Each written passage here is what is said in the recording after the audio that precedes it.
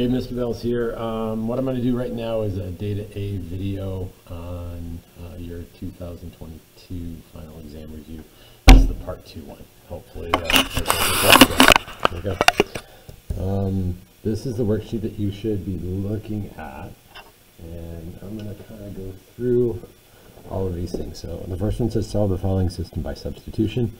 If you're going to solve by substitution, you want to be able to get the y variable or an x variable by itself. Easiest one would be to work with is the one that has a coefficient of 1. So I could rewrite this y equals negative 4x plus 13. Then I can take this expression right here and I can substitute it right in there for that y. And I'd have 2x minus 3 times whatever that y was, negative 4x plus 13, just like that. 2x plus 12x minus 39 equals 3.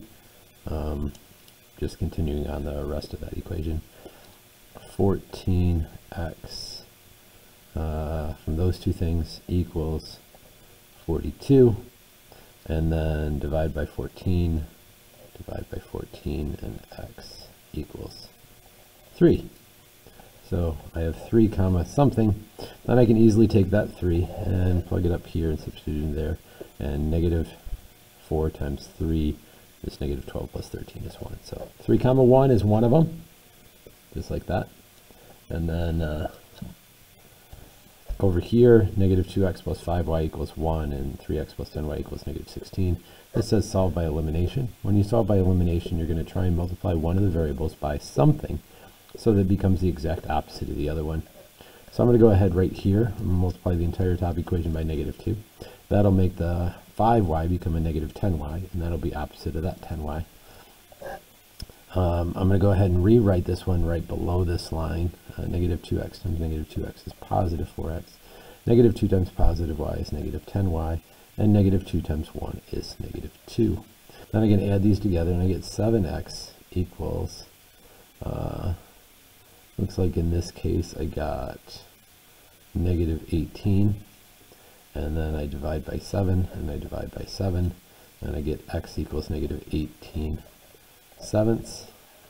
And then what I'm going to do is I'm going to plug that back up into one of those equations to be able to find its other part. In this case, what I'm going to do is I'm just going to go ahead and solve for y the other way, because that's a nasty fraction. Now if you have your calculator, you can go ahead and just graph it or whatever else to be able to find that last point. You've already shown me that you know how to do it by elimination this far. So I'm going to do it this way just in case you guys are like, oh, what happens if one of them doesn't go evenly into it? So I got 3x plus 10y equals negative 16. And then I do this here, move this a little bit further away. So then I've got, I'm going to go ahead and multiply the top equation by 3 and the bottom equation by 2. So on the top line, that would give me negative 6x plus 15y equals 3. And on the bottom one, it would give me 6x plus 20y equals negative 32. Then when I add them together, the negative 6x and the 6x goes poof. 20 and 15 is 35y equals, in this case, that gives me what, negative 29, and y equals negative 29 35ths. And so you can go ahead and do it either one of those two ways.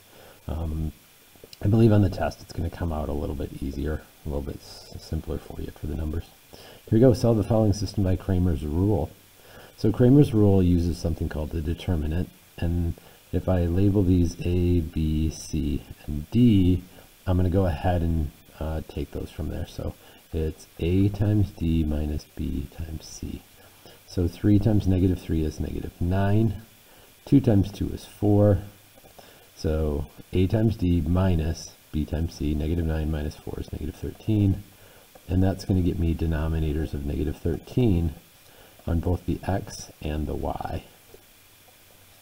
Now what I'm going to do is I'm going to take my answers right here, take my answers right there, and I'm going to plug them in place of the x's to solve for the numerator up here, and in place of the y's to solve for the numerator up here.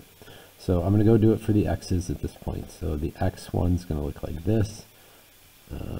12, -5, and then 2, -3.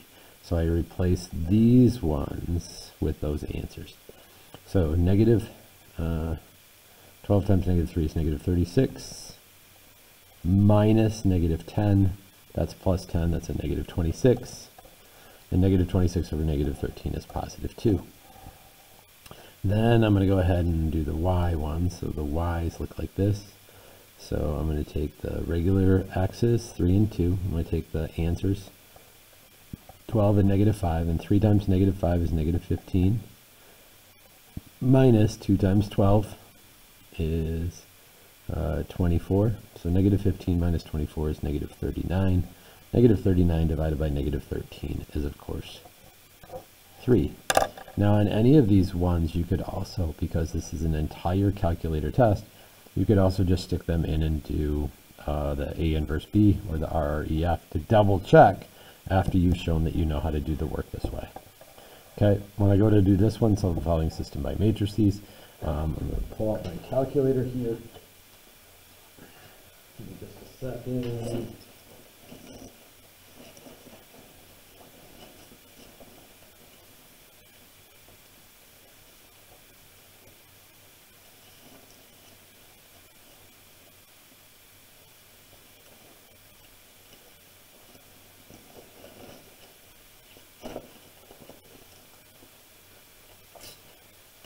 Okay, so here's my calculator. And when I do this one by matrices, I'm going to show it a couple different ways. Clear that out. I'm going to show you the one that we've done in class the most. So I'm going to go to second matrix, over here to edit, and I'm going to make this a 3 by 3, and then I'm going to put in the coefficients. So 3, enter, 2, enter, -4, enter, 2, enter, -3, enter, 2, enter, 2, enter, -7, enter, and 4, enter. I'm going to double check 3, 2, -4, 2, -3, 2, 2, -7, +4. Awesome.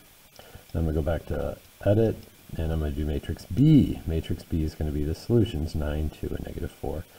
So I got 9, 2, and -4. So then on my home screen, and I go second quit to get to my home screen, I'm going to do the second matrix. I'm going to do matrix A. I'm going to hit the inverse key. That's that little -1 button. And then I'm going to do second matrix. I'm going to do matrix B. A inverse B. And I'm going to hit enter. And it shows me my solutions are 3, 2, and 1.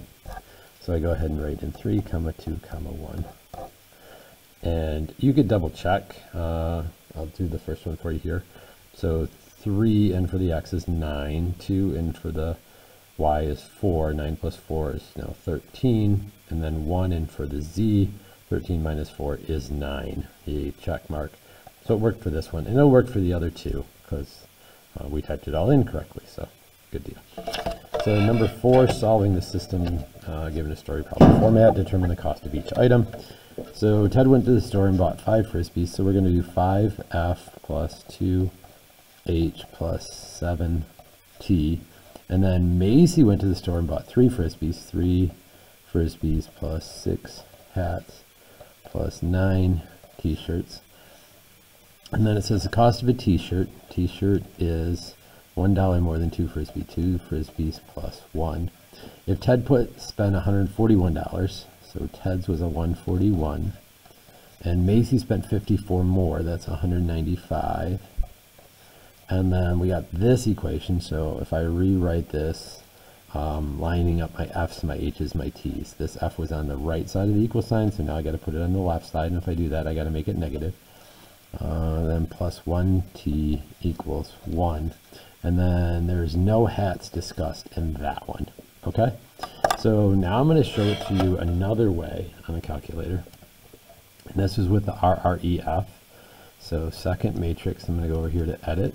I'm going to do a 3 by 4 this time because it's 3 rows by 4 columns. And I'm going to put in all the coefficients again. 5, 2, 7, 141, 3, 6, 9, 195, and -2, 0, 1, and 1. And now if I go to my home screen, I can do something called an RREF. So I go to my math column, I go to RREF, which is B, and I'm going to do an RREF for matrix A.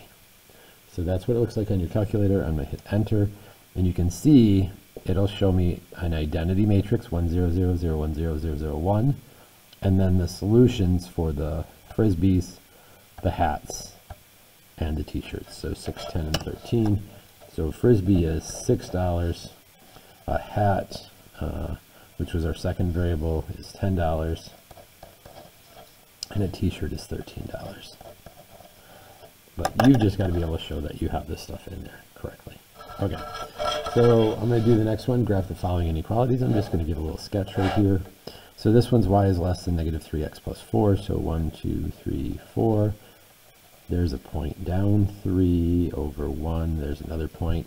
So I'm going to make a dashed line here because it doesn't say it's equal to, it just says it's less than. So dashed line. Now, I need to shade it one way or another. So I'm going to check the origin. I'm going to check 0, 0. I'm going to plug it in. So if I plug 0 in here and 0 in here, I get 0 is less than 4. Is that true? Yep, 0 is less than 4, which means I have to shade everything this way. Okay, now I'm going to go ahead and do the other equation. 2x plus 6y is greater than 12. That one I'm going to do with a t-table because I think it's easier that way. So I'm going to plug 0 in for x. So if I do that, that will cover up that x. And 6 times what equals 12? Again, I'm going to do the equals first just to find the line itself, and then I'll deal with which way I shade it. So 6 times 2, so I have 0, 2. Plug 0 in for y, and then 2 times y equals 12, that'd be 6. So 0, 2, and 6, 0, 1, 2, 3, 4, 5, 6. That's that one. Draw my dash line, and then I go, okay, let's try 0, 0 again. Is 0 plus 0 greater than 12? No. So if it's no for this point, it's no for everything on this side of the line. So which means it has to go like this. And therefore our solution in this case is everything in this region right here. And that goes on to infinity, going in that direction. Excuse me. Okay, on the back side, we're dealing with some of these completing the square process problems. So on this first one, it says convert the following into standard form circle equation, state the center and the radius. You should use the completing the square method. So what I'm going to do is I'm going to do x squared plus 8x. I'm going to do y squared minus 6y. I'm going to do equals, and I'm going to do 24. So I move my constant to my other side, and I group my x's and my y's. I take half my linear term, put it in a little box over here, and I square anything in the little square box. So that's plus 16. So I do plus 16 over here. Same thing with this one. Take a negative 3, put it in my little square box, square that, I get a plus 9. So I do plus 9 over here. So then this factors into x plus whatever's in my box, squared, plus this, y minus 3, quantity squared, equals, and this is 49. And if that's the equation of my circle, then I know my center's at negative 4 comma positive 3, the opposite of that number and the opposite of this number. And then my radius is the square root of that, so my radius is 7. So it looks just like that.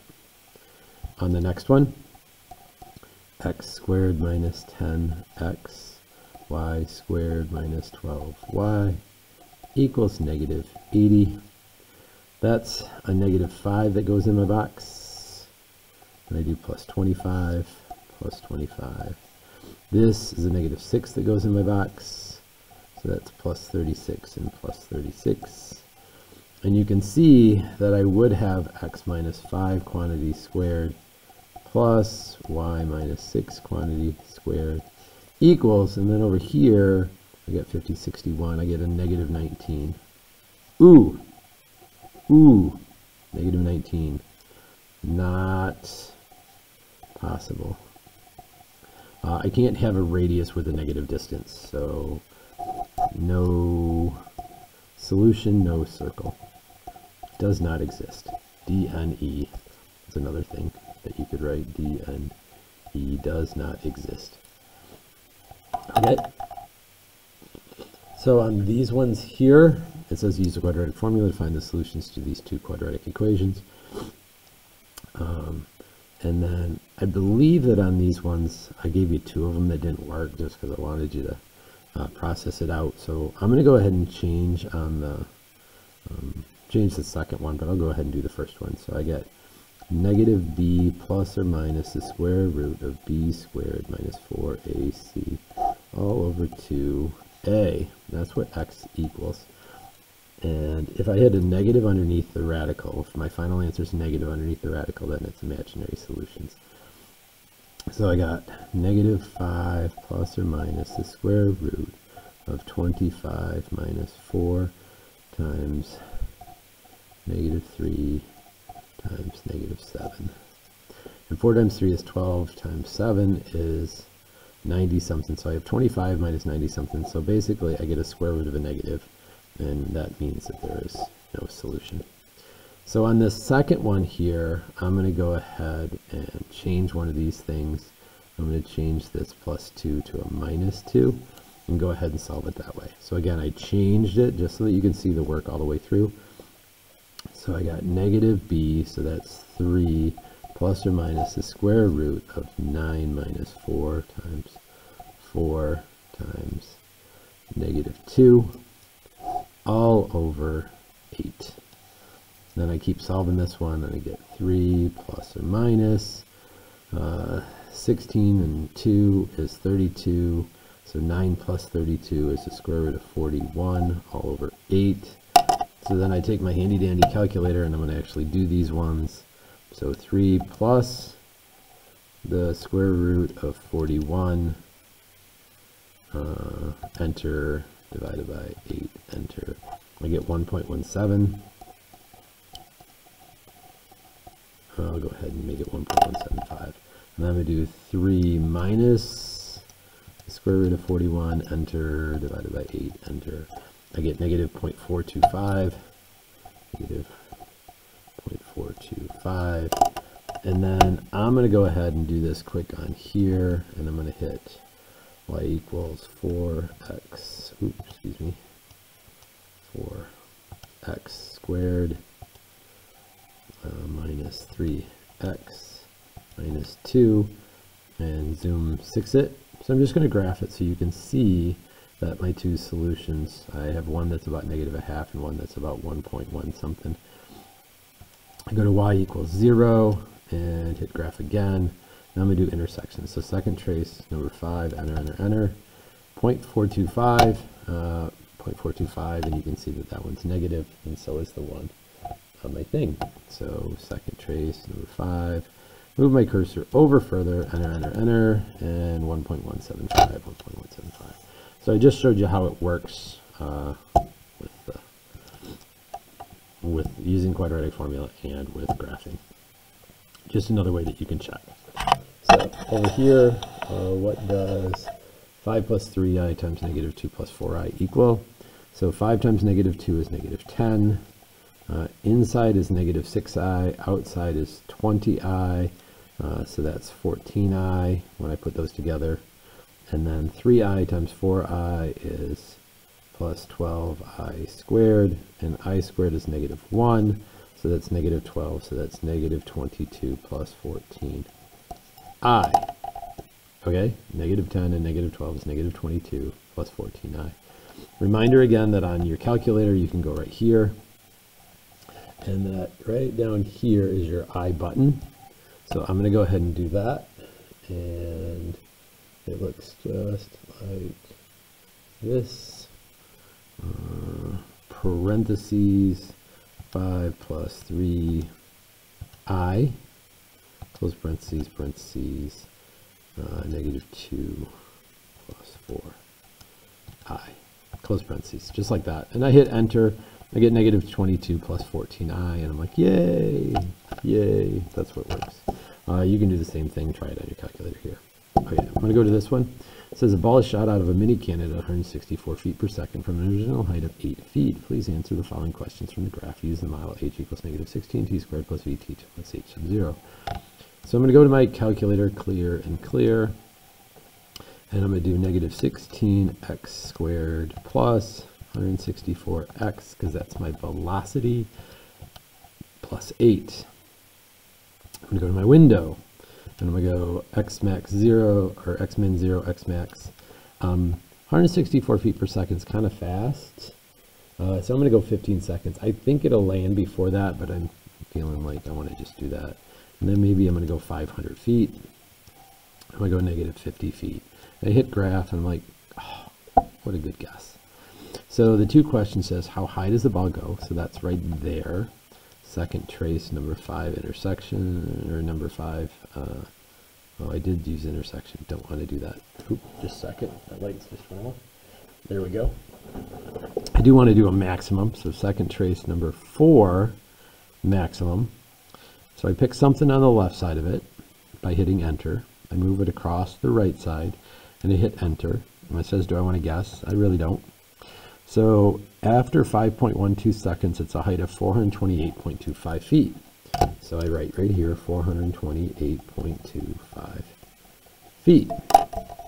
And then it says, how long does it take to hit the ground? Well, it hits the ground right over here, right? You can see it coming down. It's right over here someplace. I'm going to go ahead and do y equals 0 for my other point. And then second trace, number 5, moving it right down here, enter, enter, enter. Then you can see that it's 10.298 seconds. So I go ahead and put 10.298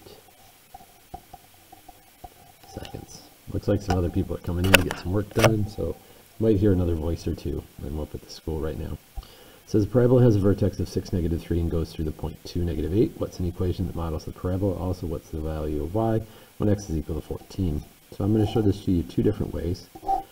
Actually, probably just one. Go ahead and do this one. 6, negative 3, 1, 2, 3, 4, 5, 6, 2, 3, 6, negative 3. There's one point. And another point is 2, negative 8. So 2, 1, 2, 3, 4, 5, 6, 7, negative 8. And I'm going to say, if this has symmetry, what is the other point? So from x goes from 2 to 6, so the next point over here has to be at 10, because they're 4 away from each other, so these have to be 4 away from each other. Also has to be at a height of negative 8. So 2, negative 8, 6, negative 3, and 10, negative 8 all have to be on this graph. So I'm simply going to use my tech, because I have this on my calculator, stat, edit, whoop. And I'm going to go ahead and put in 2, negative 8, 6, negative 3, 10, negative 8. Those are the 3 points that I have from this. Okay, now I'm going to do a quadratic regression. So I go stat, I go to calc, and I go to number 5, quadratic regression.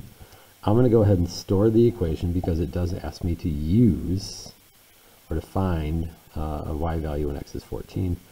So vars, y vars, function y1, calculate. So my equation is y equals negative 0.3125 x squared plus 3.75x minus 14.25. That's my equation. A, the b, and the c from the ax squared, the bx, and the c. This is my correlation coefficient is 1, because if r is 1, then r squared is also 1. Then it says when x is 14. So I go to my table setup and I started at 14. And again, this only works if you copied the equation in. If you didn't copy the equation in, this won't work. Table setup 14, and then second graph to see my table. And it says that the y value should be negative 23. So y equals negative 23 when that happens. Okay, so we're moving pretty good on this. It says a radioactive element has a half-life of 12 days. Find the amount of a 200-gram sample after 1 week. Well, I'm going to go ahead and write the equation down. So it's the amount equals 200. It's a half-life, so it's 0.5. Half-life is 12 days, so that's days over 12. And it says after 1 week. Well, that's 7 days. So then I go to my home screen and just do the math here. 200 parentheses 0.5 parentheses raised to the 7/12, and I get 133.5. 133.5. And then says, what's the daily decay rate? Well, that's how much it goes down every day. Well, there's a couple different ways that I can do this, but it's really just 0.5 raised to the, how many days? Daily, so 1/12. That's the percentage that it has, that it's staying, right? 94.38% of it. So then I simply do 1 minus that answer, and it shows that it goes down 5.6% per day.